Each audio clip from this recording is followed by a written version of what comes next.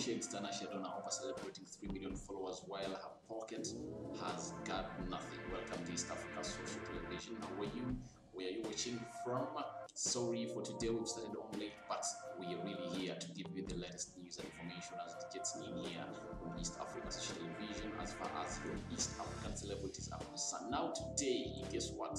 We do have Tanasha Donna going head to head with Huddah Monroe. Remember the bossy chick that is Huddah Monroe in there from Kenya. Did you know that there was a time Huddah Monroe used to be the most followed public figure on Instagram in Kenya?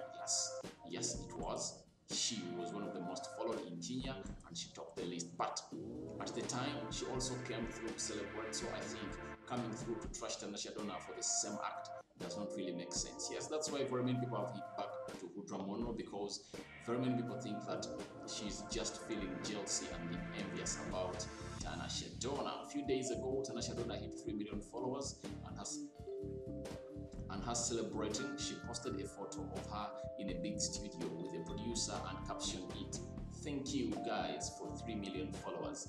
Love you guys so much," she wrote on her Instagram story in there. Huddah, through her Instagram stories, came through and shared a prose where she was wondering why people are so concerned about followers more than their pockets.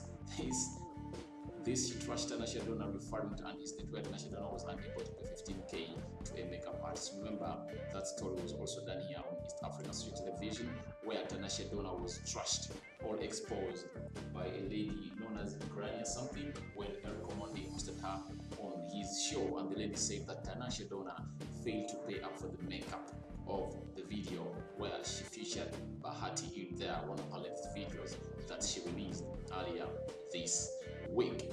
Now, Huddah Monroe,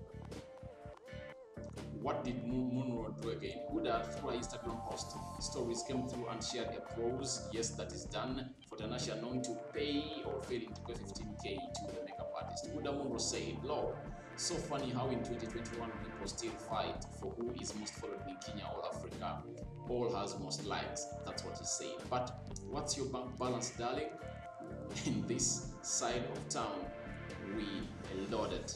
Even companies, no followers don't mean buyers. 90% of the time, especially in Africa, because most people just follow gossip and lacking. Otherwise, we would have small businesses going to the mall out there. Huddah Monroe posted.